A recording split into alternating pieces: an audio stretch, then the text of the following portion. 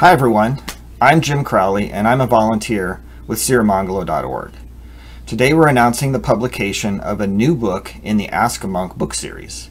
The new book is entitled Morality and includes frequently asked questions related to morality and transcription of videos by the Venerable Yuttadhammo Bhikkhu that provide a detailed explanation of the four aspects of morality: the precepts, guarding of the senses, the reflection on use of requisites, and right livelihood. The question and answer section includes questions related to precepts, killing, stealing, sexual misconduct and urges, lying, and drugs and alcohol.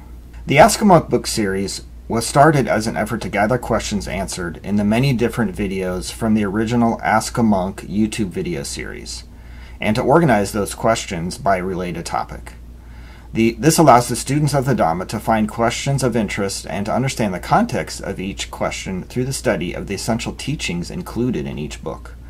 Alternatively, you can peruse books by subject and read common questions and answers related to each topic.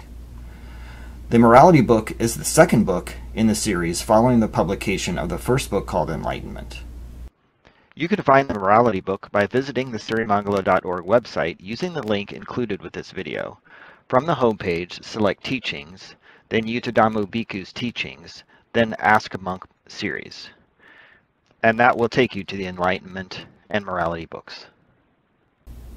I really want to thank our many volunteers who have helped us so far in the transcription and editing of the books.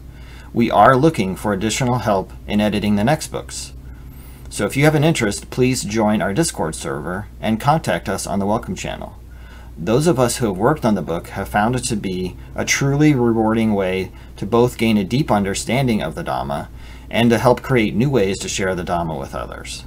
So check out the new book, and I wish you the best in your practice.